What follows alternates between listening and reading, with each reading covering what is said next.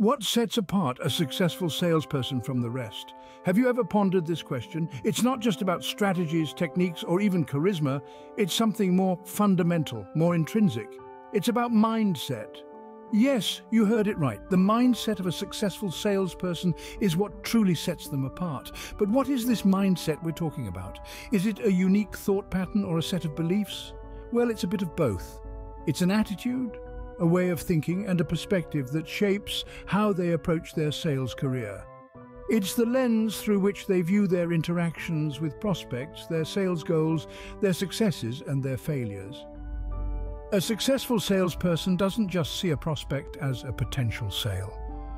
They see them as a unique individual with specific needs and desires. They don't just aim to sell a product or service, they aim to provide a solution and add value. They understand that their success is tied not to the number of sales they make, but to the relationships they build and the value they provide. They also view their sales goals not just as targets to hit, but as milestones on their journey of growth and development. They take pride in their achievements and grow from their setbacks. They understand that every no brings them one step closer to a yes, and that every setback is an opportunity for a comeback. The mindset of a successful salesperson is also characterized by resilience and determination. They understand that sales is a tough game, filled with rejection and disappointment, but they don't let this deter them. Instead, they embrace the challenges, knowing that every hardship is an opportunity to learn, to grow, and to become better at what they do. They also possess an unwavering belief in their abilities and their potential. They know they have what it takes to succeed, and they won't let anyone or anything convince them otherwise. They believe in themselves, and this belief fuels their drive, their persistence, and their determination to succeed. Actually, one of the most important factors in a salesperson's success is their mindset. It's what guides their actions, shapes their experiences, and ultimately determines their results. So, if you want to excel in sales, start by cultivating the right mindset because, as the saying goes, your mindset is your greatest asset. Discovering how our thoughts affect our sales numbers is a fascinating topic, so let us explore it. Our brains are constantly at work processing, deleting, distorting, and generalizing information. It's a busy junction where thoughts and perceptions collide and intertwine, creating our reality. First impressions matter, especially in sales. Within the first 4 seconds on the phone or the blink of an eye in person, the prospect has compartmentalized you. And whether we admit it or not, we've judged them too. It's a rapid-fire exchange of conscious and unconscious thoughts that can steer the course of the conversation. Our minds are like vehicles that we drive in the sales cycle. The windshield of this vehicle is vast, allowing us to focus on the future. The mirrors, though smaller, let us glance at the past to learn from our mistakes. But how do we keep this vehicle in top shape? How do we ensure that it's not just running but winning the race? We need to tune our minds, much like we would a vehicle. Our brains are both transmitters and receivers, constantly sending out and picking up signals. We need to make sure that these signals are positive and that they're focused on solutions rather than problems. Guilt and remorse are two emotions that can heavily impact our sales performance. While guilt can be empowering, reminding us of our responsibility, remorse can be defeating. It's a deeper feeling of regret that acknowledges the harm done and the impact it has had. But remember, in the world of sales, there's no room for remorse. Instead, let guilt be your compass, guiding you to learn from your mistakes and strive to do better. So take a pause and look around. How many opportunities are you missing because you're not looking for them? Remember, what you focus on expands. If we've been conditioned to focus on our problems, it's time we recondition our minds to focus on solutions and opportunities. Your mind is the vehicle you drive in the sales cycle. So, how does your vehicle look? Are you living with the problem or the solution? This matters more than you think. In the world of sales, your mindset can make or break your success. It's easy to get caught up in problems and dwell on missed targets or lost deals. But the most successful salespeople don't live with the problem, they live with the solution. Imagine your mind as a room. In one corner there's a pile of problems, failure to meet objectives, deals that did not go through, and dissatisfied customers. On the opposite side you can see a stack of answers. Takeaways, fresh approaches and blueprints for development. Which pile are you going to focus on? Living with the problem means constantly revisiting those missed targets and lost deals. It means feeling guilty and remorseful. But guilt and remorse aren't the same thing, and understanding the difference can significantly impact your sales performance. Guilt is the feeling you get when you've done something wrong. It's a sense of responsibility, a nagging feeling that sticks with you. It's that voice in your head that says, "I should have done better." But guilt can be empowering.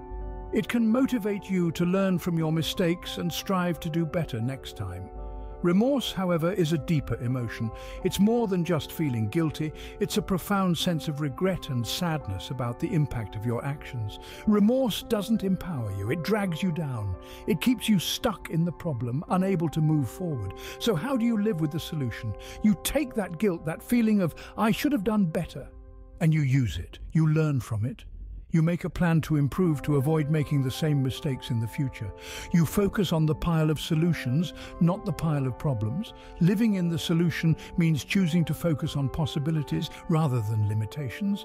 It means seeing each problem as an opportunity to learn and grow, to become a better salesperson. Don't let the past drag you down or define who you are. Live in the solution. What you focus on expands.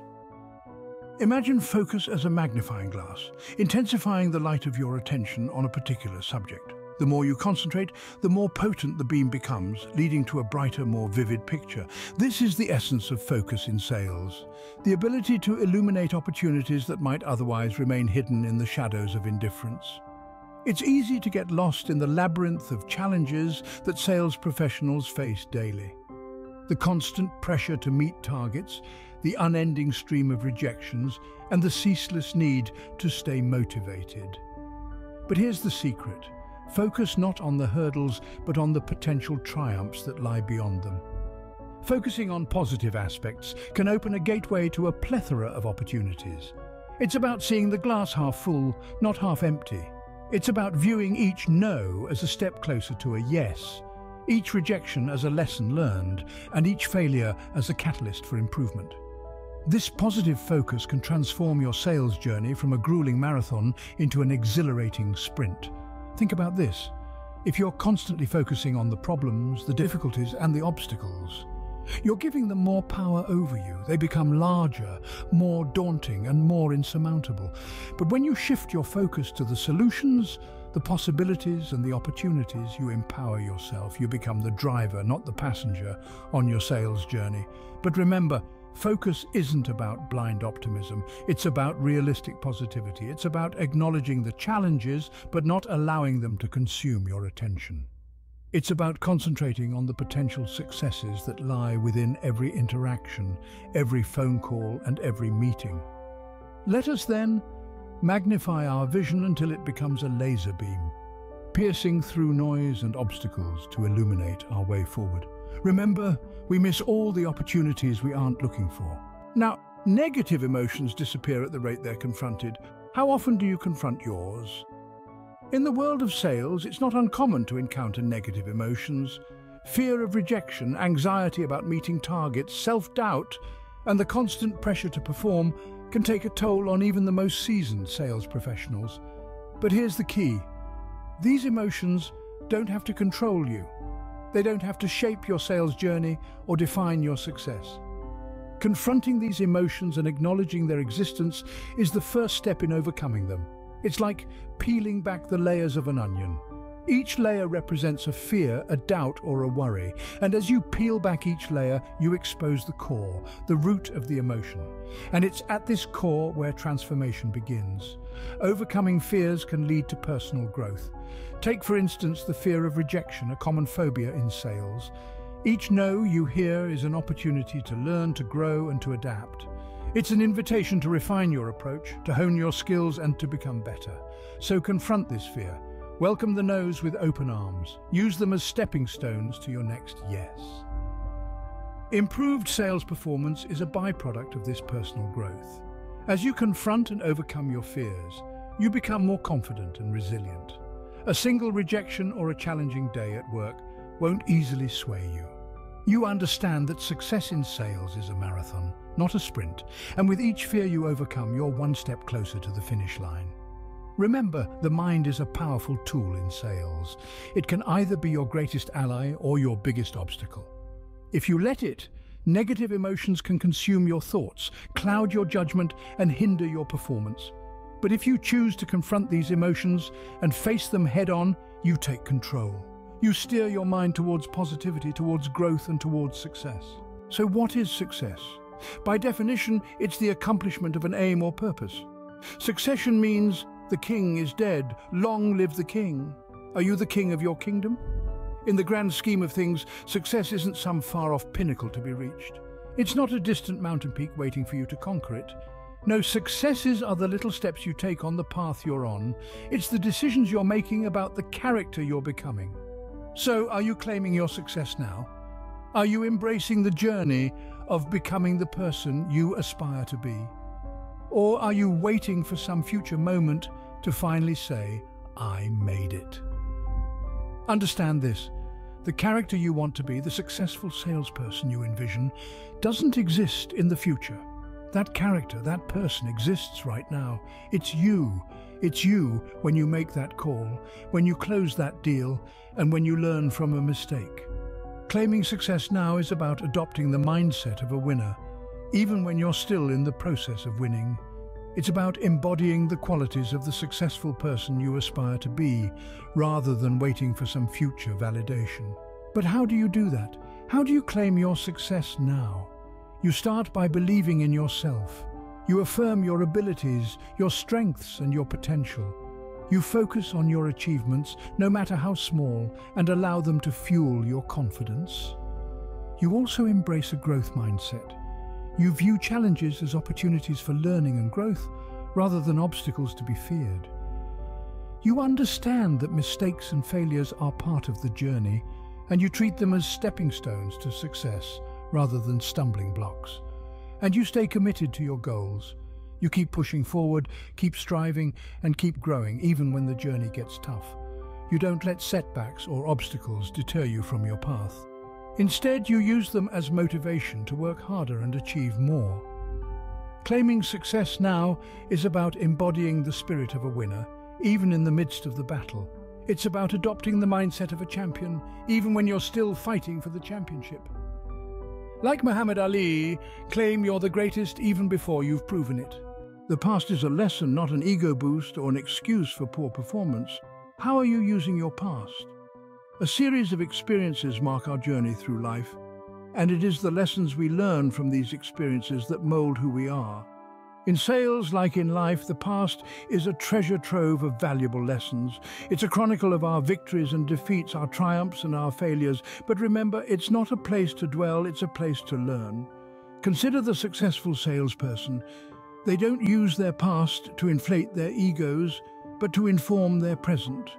They examine their past deals, both those that were successful and those that weren't. They dissect their interactions, their negotiations, and their strategies. What worked? What didn't? What could they have done differently? They extract the lessons and apply them to their current endeavors. Similarly, they don't use their past as an excuse for poor performance. If they've had a rough patch, they don't let it define them. They don't allow it to become a crutch or an easy way out.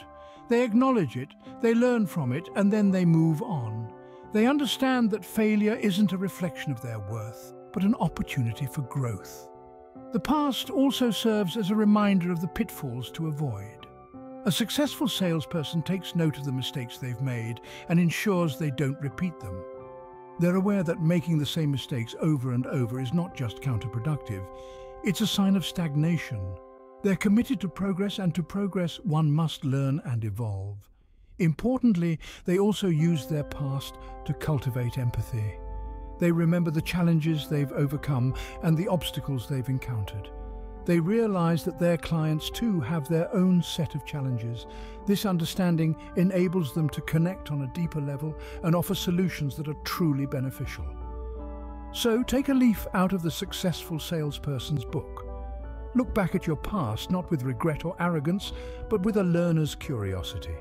Extract the lessons, apply them, and move forward. So, let's adopt the mindset of a successful salesperson.